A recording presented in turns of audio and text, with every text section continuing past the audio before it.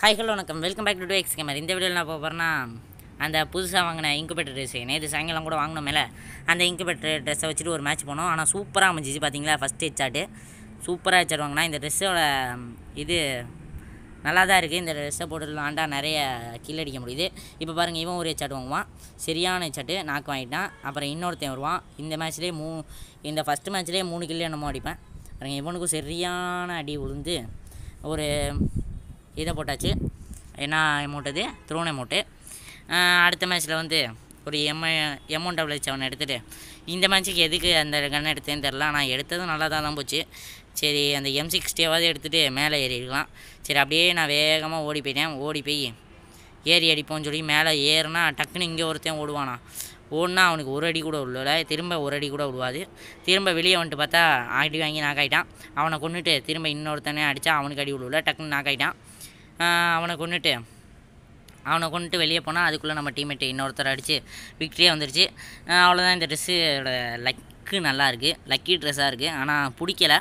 மூஞ்சை பார்த்தா தான் கருமமாக இருக்குது, காட்டு வெறி வருது. கண்ணை பார்த்தா தான் அதுவும். சரி, எப்படியோ கிடச்சது லக்கு தான் அப்படின்னு சொல்லிட்டு எடுத்துகிட்டு ஓடுவோம்.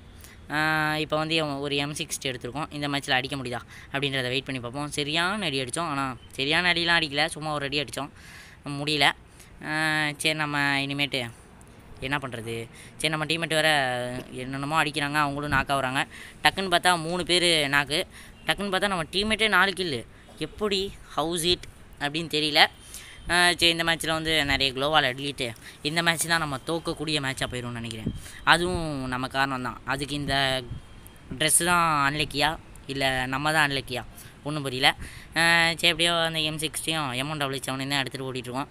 சரி, இங்கே ஒருத்தன் வந்து உட்காந்து பார்த்தா நம்ம வரதுக்குள்ளே போயிட்டான். சரி, இன்னொருத்தன் வருவான்னு வெயிட் பண்ணுறேன். வந்தால் சரியான அடி, இன்னும் 2 அடி வாங்கியிருந்தானா செத்து போயிருப்பான். ஆனால் அதுக்குள்ளே உள்ளே போயிட்டான். சரி, நம்ம டீம்மேட்டை வேறு எல்லாத்தையும் நாக் பண்ணுறாங்க லைனாக. இப்போ நம்ம டீம்மேட்ஸ் நாக்காங்க பாருங்கள், நாக்காயிட்டாங்க. சரி, நம்மளும் போவோம். நம்ம ஏறி போய்ட்டு இப்போ ஒருத்தன் ஹெட்சாட் வாங்குவான் பாருங்கள். தமிழ்நிலையில் பார்த்த ஷாட்டு சரியான ஷாட்டு, 1 ஷாட்டுன்னு நினைக்கிறேன். சரி, ஹெட்சாட் கில் எடுத்துருவோம் அப்படின்னு சொல்லி இவனை அடித்தா இவன் M10 க்ளோவால் போடுறதுக்குள்ளே நம்மளை முடிச்சிட்டான். சரியான டென்ஷனு, என்னடா M10 தூக்கிட்டு வந்துட்டேன் அப்படின்னு சொல்லிட்டு வெறுப்பாயிடுச்சு. சரி, அப்புறமேட்டு நம்ம திரும்ப M1887 எடுத்துகிட்டு இந்த மேட்ச் ஜெயிப்போமா தோப்போமா பொறுத்து இருந்து பார்ப்போம். இந்த மேட்ச்சில் நம்ம கில் அடிப்போமா மாட்டோமா அதையும் பொறுத்து இருந்து பார்ப்போம்.